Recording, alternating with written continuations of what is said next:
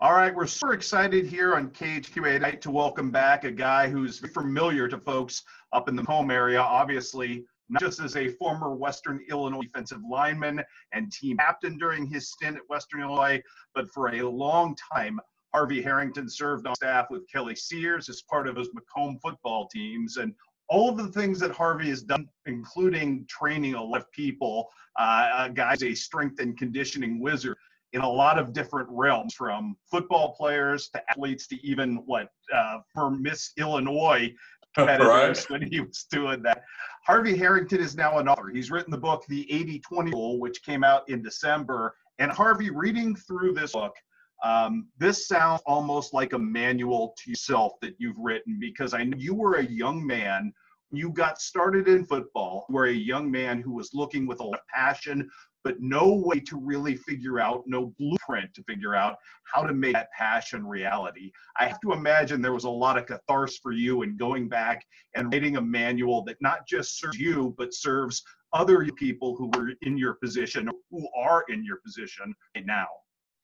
Absolutely. That's exactly why I wrote it. I imagined myself in 8th grade going up to an adult saying, hey, can you teach me how to become a better athlete? What are the things that I need to do? And if that person didn't have the time, that person could hand me this book and say, here's a lot of information that you can work on the next couple of years that'll make you a better person and athlete. The premise of 80-20 rule is that 80% of athletes, the achievement that you're looking for in your specific sport is mental, not physical. Does that apply to everything, though? You've trained people in a weight room. It seems like the lessons in this, I'm reading this as a parent and as somebody else, are applicable to almost everything, not just athletics, Harvie. Oh, absolutely. Absolutely. You can look at it as, say, 20% of the people do 80% of the work, on this planet, period. So, yeah, no, it applies to just about everything. It is up here, the mind over the body, especially when it comes to sports. You talk about removing friction for your lives. How important and critical is that? Because when you start seeing successes, as I drew the book, it seems like you figured that out organically on your own. Yeah, I call them potholes. I hope I'm not jumping ahead of you, but removing the friction. Friction is like potholes. You drive down the road, you hit them, it messes things up. So if you can remove some of the friction of why you think the way you do, why you talk, act, respond, if you can clean that up, your road's easier. You can travel that road easier. So you can work out, you can train, you can practice. If you get rid of all of the things that prevent you from being your best. So yeah, get that friction out of there. You mentioned in your book that you didn't really have role models. I think you mentioned Bill Wilt, one of the first ones, as your defensive line coach at Western Illinois. The chance for you to be now to somebody else, what does that mean to you, Harvie? I'll tell you what it means to me. One thing I've done as a coach, and thank goodness for Facebook, social media, I have kept track of a bunch of my boys over the years. My oldest group of guys right now, 38 is the oldest group, maybe 39 even, that I still talk to so many of them. You mentioned Bill Wilt. Well, his son Aaron Wilt I became his coach. So Aaron and I have been talking back and forth. I've just got over the years a group of young men that I keep in contact with. I see that they're married, their kids, how they're doing in life. So that's been the coolest part of all of this. If you're adding that value, which I try to do every day, most of them don't leave you. They come back. Do you think to some point for you, because you were really good, successful athlete, a guy who had a cup of coffee with the Colts and had a chance to play some pro football on other levels, but do you think for you, the fact that you were a self-made man, that it wasn't all naturally gifted to you in some way, helped inspire your journey and your ability now to teach people? Because I know very specifically, weight room training for you is about connection as much as it is anything, I would think. Do you think that's kind of made you successful at what you do, just the fact that you have become self-made sort of guru to people?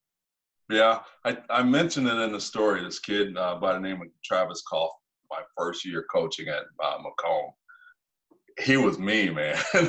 You know, people would see me even today at my age. I'm still a pretty big guy, but Travis Kaufman, glasses, kind of nerdy, but he loved football and he wanted it so bad. And he was at a point when my first year there, he may have not had a chance to see the field. And I just saw me and I said, I'm going to help this kid at least get some playing time. I mean, he wasn't starting material, and guess what? His senior year, he started in and out all season. So, yeah, that helped me see that kid over the super stud athlete walks in like that. You know, some of the kids just got it made. So that's who I set out to help and created a system to help all of them, though. So, yeah. Enthusiasm is big in what you preach as well, because so much of this, and I get the kind of the idea you have always been at some root core level very positive in who you are and the way you pursue things just from reading your book.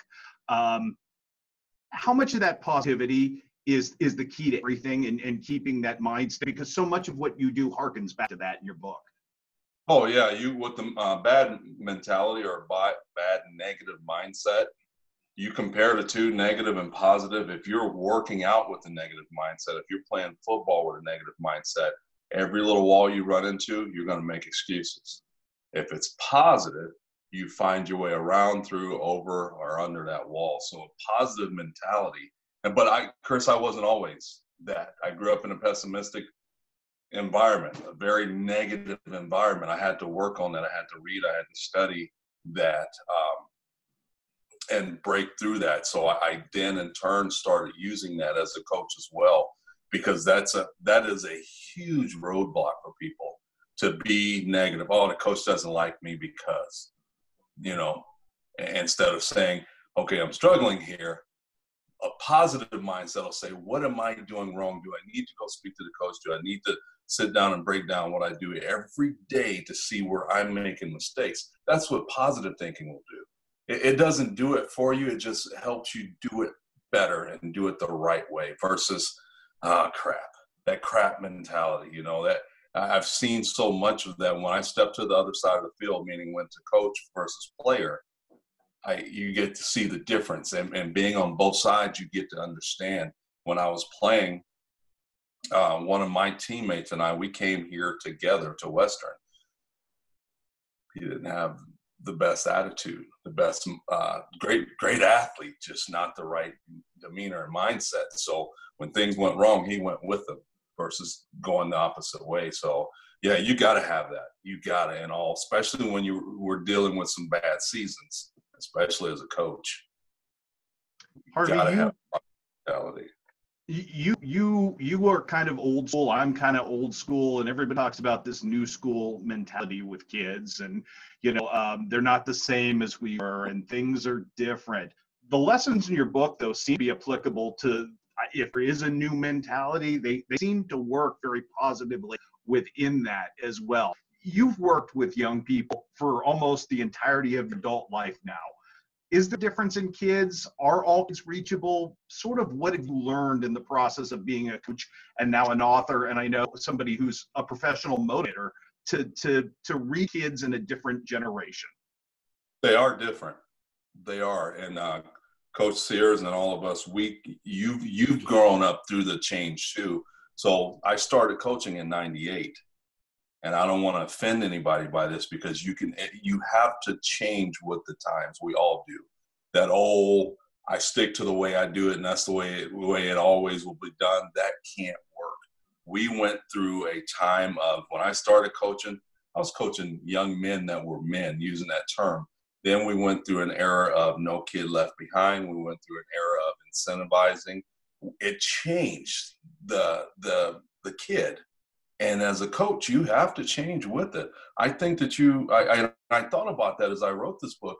As today's generation kid, can they relate to that? It's just like the Jordan show that's out right now. There's going to be some people that are going to be like, that's over the top. And for the 80%, it is. But if you can take those nuggets and just read over them and process them, in today's kid and the generation that we have out there now in the 20s, you can still apply. This is all applicable to that. You still got to be tough at times. You got to love, you got to be tough, you got to listen. So it's just, the kid is different, but you You have to figure mentioned out how to on their level. you mentioned 1998, which I believe was your first year coaching with Kelly, and that was a really special, specific year with Macomb, because that might be one of the strangest successful football teams I can ever remember covering. How important was the year to you and your development as a coach, just to kind of see the rags to riches thing play out before your eyes? It was amazing. I showed up the night of the last loss. Coach Ball got me out there. I needed 1 hour to graduate. Weirdest thing, I had no plan to coach high school football. Zero. I needed an hour to graduate. Coach Ball said, go out there, I'll get you that hour, help out Coach Sears. I go to that game that Friday night, they lost. They're 0-3. So that the next week I started coaching, helping out. I was just a defensive end coach. I was just a young rookie, and then we ran that gauntlet, and Coach Sears had what do you call it? Oh, your heart, listen to your heart was our theme. Listen to your heart. And the kids just grew and grew and grew. And I went from, I'm out of here at the end of the year, to 18 years later. There was no plan for that to happen, man. I fell in love with winning first, and then I realized that, man, I can add value. And I was still playing pro ball, So I'd come back, and then one day I was like, I'm going to open up a gym, and I'm going to train these kids, and I'm going to train myself, and one thing led to the other. You were on a pretty unique and kind of kooky and fun staff to be on with those guys, with Coach Sears and Coach Taylor and Coach Krebs and Steve Horrell and all those guys that were on staff with you. What did you learn from those guys and being around kind of a different environment, Harvie, than Coach Ball's environment, which is collegiate and a little more professional, I would think? Davey T, Coach Taylor. I love Kelly. Kelly's my best friend. He's my big brother. But when I I coached there the first, 6 years for free. I did it just for the love of it. And Dave Taylor every day thanked me for being there. I kid you not. I can't sit here and say I walked away there. Every day we walked off the field, he thanked me for being there. And that made me fall in love with those guys. Coach Dave Taylor, I don't know if I've ever told him that. And then just watching Kelly, Kelly. Kelly. I call him the chief. The man loves football. He is, when you want to talk about studying the game, that year, we had to beat Monmouth the last game of the year, and we were down. And Kelly had been suspended from that game because of kids, the previous game going out on the field, and he went out to pull his kids off, which got him suspended. And just witnessing a halftime, we were down at Monmouth, and I don't know if Macomb had lost to Monmouth in 12 years prior to that. And that started my journey as being a motivator too, because I got overwhelmed with saying these kids have been through so much. And if they lose this game, they don't make the playoffs. That was my first ever motivational speech. And it just grew from there, watching Kelly and Dave and Max and some of the younger coaches, or the freshman and sophomore coaches were there. Steve, we were a family. We had to be. We went through a lot. From the standpoint of reading your book, it becomes very, very clear very quickly that you've become, whether you knew or not, a really good student of life, and perceiving the lessons that come to you, distilling and figuring out how to apply to your life. I want to know, Harvie, what did you learn about being an author? What did you learn about yourself about writing the 80-20 rule? What did I learn about being an author? I don't know yet, to be honest, because all I did, it's not fictional. It's all truth. In my opinion, there's no fluff in here. That's why I put a couple of stories in there, because it was suggested that I do. That's how you keep people's attention. So being an author, I don't know if I'll understand that experience for another 5 years or so, because I've got a lot of books in me about self-help, motivating and inspiring and helping people. So I don't know if I've learned that yet. The book is so new still. I'm still trying to figure out how to market it. That's what the purpose of this is to get this out and let kids know, let parents know, let coaches know that it's just a little manual. Like you said, I've never called it a manual. I thank you for that. It's a manual to make yourself better. So I don't know yet. I just know I've left something here on this planet for kids years to come, because this won't change what I put in here. I forget the other part of the question. Obviously, I think you nailed exactly what we were looking for. You did mention we're here to promote this thing, because I think it's wonderful to get it into the hands of as many kids humanly possible. How kids find the 80-20 rule? You can get it on Amazon. I set it as low as I can at $12.99 on Amazon. You can also get it off my website. If it comes from my website, it's signed by me. You can go to harvieharrington.com and order it. I literally just changed the price today because of this interview and dropped the price down to $7.99. That includes shipping. Right now in this downtime, there's nuggets in here, like chapter 2, personalities. Can I hit on that for a second? Oh, absolutely. I talk about personalities in here. That was one of the biggest game changers for me. I am an S personality that's in this book. I love people. I want to serve people. I want to help people. I was a shy, submissive little kid that grew into this body and grew into this mindset. So when I learned that I was an S mentality, that's how I used to play football. I get in my stance and the ball would snap and I come off like, hey, how's it going? Let's, pity pat. You can't play football that way. I would have never made it to college, let alone professionally, playing with that mindset. And a guy once taught me, he didn't teach me personalities, but he took me, I think I talked about that in the book. He took Buddy and I, Tony, out to the park and he showed us all these moves. And then he taught me the difference between who I was and who I needed to be. And that was to raise my D personality. So I read Dr. Robert Rome's book, Personality Profiles. And I was like, oh my goodness, that's how I did it. And I'll put that in every book I put out, because it's so important to understand who you are, why you think and say and react the way you do, and even why you hear things the way you do. And you need to be able to change those things at times. If I'm a get after type of guy, everybody can't relate to that. So some people I have to love on. Some people I have to give all the information and the materials to. Some people are so loudmouth, I got to teach them how to be quiet. Sometimes I got to teach myself. Like on this interview, this is not me. This is me right here. This is me. But if I talk to you like this, if I stand in front of a couple of hundred kids like this, I have to change my personality to meet with the audience and the person, and even my kids. So that's in and of itself, that's enough information to make a difference in anyone's life about your personality. So it's a great chapter. When you're coaching, when you're out meeting groups of kids, and I know since 1998, you probably can't estimate how many kids' lives you've impacted, but what's the best part for you, Harvie, of seeing the point A to point B and knowing that you had some small part of ownership? Because the kids have to do it themselves, but for you to have some small part of ownership in that progress, what does that mean to you? Here, I just send you, I get these all the time. I get emails, text. A kid just messaged me today from a college that I don't know what college it is or what school it is. I assume it's the college that I spoke to. And he just, all these college kids, especially all college kids, but athletes, spring athletes that are sitting home right now. That's what I'm working on right now, to provide content for that.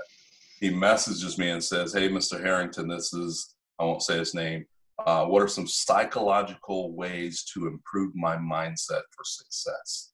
Now, he thought enough of my talk to reach out to me, because I put my number out there everywhere. So I know, I always tell kids, and hopefully that way I can get to all of them. I say, I know this message is going to change one of you today. One of you is going to get something out of this. So when I say that, if I'm sitting in the audience, I'm hoping I'll say that's going to be me. So obviously it was this kid. Obviously it's been other kids that I work with, kids that send me their workouts at home right now because they don't have a gym to go to.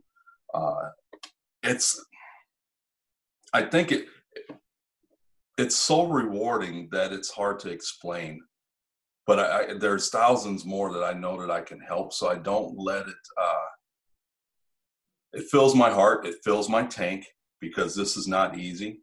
You know, I dropped my life to do this, move my family to do this, and it's not easy to get yourself out there.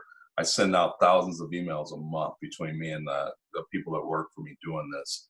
And it gives me gas to keep moving forward every time a kid does that. Every time a kid comes up to me, I was up at MSOE, an engineer college, a football guy speaking at an engineer college, speaking at MSOE, and a kid comes up and he said, your life is my life right now. I spoke to him. And later on that month, his dad reached out to me. And his dad talked to me about that kid, about his daughter. I sent his daughter a book for free. That is why I'm in this. I'm not in it for the money. Like we said before we went on here, I'm in it to add value. If I keep adding value, it's going to come back to me. So I'm not. I've always, I always been a server, man. I have always been a server. I'm not doing a job if I don't ask you, because I know you're at your best in a weight room, in a room full of people to motivate and inspire. And we're in this weird new reality, COVID-19, and you're not being able to get on the road. You're not being able to do what it is that you love to do most in the world right now. How tough is that just to balance this point? And I know you're on the positive mindset. Is it just get through this and then back to your life's work? Kind of how do you approach this whole shutdown? Because of my mindset, my training, again, the old me, I keep a video on tab on Facebook that talks about how pessimistic I was, and I listen to it every once in a while. The old me would have been in the doghouse. The me who I am now, I just had to do some research. I had to watch some interviews and figure out what's my next step. And that became, this is my second priority right now. My number one priority, you guys can't see them, but back on the other side of that door, my 3 kids and my wife, this is time that I have with my family that I will never get again. We know what summers look like. We know what Christmas break looks like. I've set goals for each one of my kids that I want to get to know them better deeply. I want to get to know my wife better deeply. My wife has been blessed to be able to work at home. So see, my mindset changes. And I'm going to say this to you, Chris, whether you put this on or not, and I guess I'm fine with it now. January 13th, I found out that I have kidney cancer. Oh my God. And 10 years ago, I had some dealings with it, and they froze it, and it turned out not to be cancer, but and they froze it and killed it, blah, blah, blah, supposedly, but it came back. I had shoulder surgery December 31st to get it in on last year's insurance. Because of that surgery, it showed this underlying issue I was having. So I've been on lockdown in this house for quite a while since this COVID thing started. But see, that's my mindset, man. You know, 10 years ago when I went through this, I fell apart. And now that's why this book is important. And if you don't like my book, you don't like me, I'm telling you to get your butt up and go out and find some self-help books. Fictional stuff, sure, it's fun, but there's nothing that's going to change your mindset and your way of thinking. My surgery is May 6th. Okay, I'm going to have the surgery. I've been working out to keep myself healthy, and I'm going to attack that, and I'm going to keep moving forward. I changed myself to that. That's not where I come from. That's not who I was. Deep down, still inside, that's probably still not completely me, but I put enough in. That's why it's in this book, to be a better person. So I don't let life stop me, I guess. I don't know how to sum that all up to do that, to know that I'm about to have a kidney taken out, but I know I'm going to be all right. I just need it out. I need it out of my body to get healthy, to keep moving. So that's a shock, huh? That was not what I was expecting, but Harvie, we'll be praying for you. And I know with that mentality, I mean, I know you're going to beat this thing because you beat everything. You know, that's sort of who you are and what you do. But yeah, what an inspiring story, what an inspiring message. Again, anything we missed, anything you think we need to cover for the folks out there about the book that you'd like to, express in the last few minutes we have, Heather? I guess that's, I had no idea I was going to share that with you. I've only shared it with a few people. I plan on using this after it's all said and done, when I recover, to use this to inspire people. But that was it right there, is to let people know there's people out there hurting right now. There's people out there that's dealing with anxiety. I'm doing workshops. I'm going to open it up on Facebook, have people look me up on Facebook. I'm going to do workshops to help people that's dealing with anxiety, give them some links to go check out depression, that needs positive content in what appears to be not the most negative world we live in right now. You know, people like you're a sports guy. When people, I've known you, I don't know, since forever. And you, whether you realize it or not, you're a positive light. You're Chris Stewart, you know, the sportsman, the guy that we see on TV and hear about. So you're a positive light to people. People have to find their dreams, their whys, and their goals. If they don't, they're just, this is a coach coming out, they're just wasting oxygen. You know, if you don't have your goals and your dreams, that's what I just told someone the other night. People without that right now is miserable. They got to know, so you can transition and make a difference, and look forward to the day that we can go out and take advantage and hug people and do those things, you know. So, I mean, I hope I've hit that point. I just want to add value to people. If they don't like it, there's nothing I can do about it, but I got information, knowledge in here, knowledge in this book. This is just a book. You go find all this stuff somewhere else other than my personal stories. But to just look at that kid inside of here, short, little, overweight, 4-eyed, fat kid that lives in here, and tell them that they're special. You can have what you want. Learn to work hard, set your goals. Don't be disappointed in failure. That's a big one. Don't be disappointed in failure. Don't be afraid to fail, because I failed, man. I failed in the NFL. I got cut from the Colts. Thought my life was over. Yet I played professional football till I was 32. The Chicago Bears invited me in when I was 27. Played arena football, NFL, Europe, you name it. I put on a helmet. And I learned from all of those. For a long time, I thought I was just failing, until I got older and said, you know what? I learned from everything. Every broken bone, every surgery, every back pain, every whatever, I took it and used it as a coach, and now I use it as a speaker to help young men, young women. Like you said, Miss Illinois, you know, I got that on my resume that I helped train Miss Illinois, a bunch of them, you know. So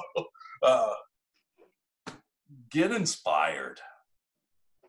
Get inspired. Everybody. Awesome stuff, my friend. Awesome stuff. Again, book is the 80-20 rule. Harvie told you where you can find it. It is a wonderful, quick, breezy, and meaningful read. Again, best of luck to you in your battle. Best of luck to you and your family through all this, Harvie. Great talking to you. And on behalf of everybody from Macomb, all those years you spent, paid and unpaid, helping the kids in Macomb, we sure appreciate you, buddy. My Macomb homies.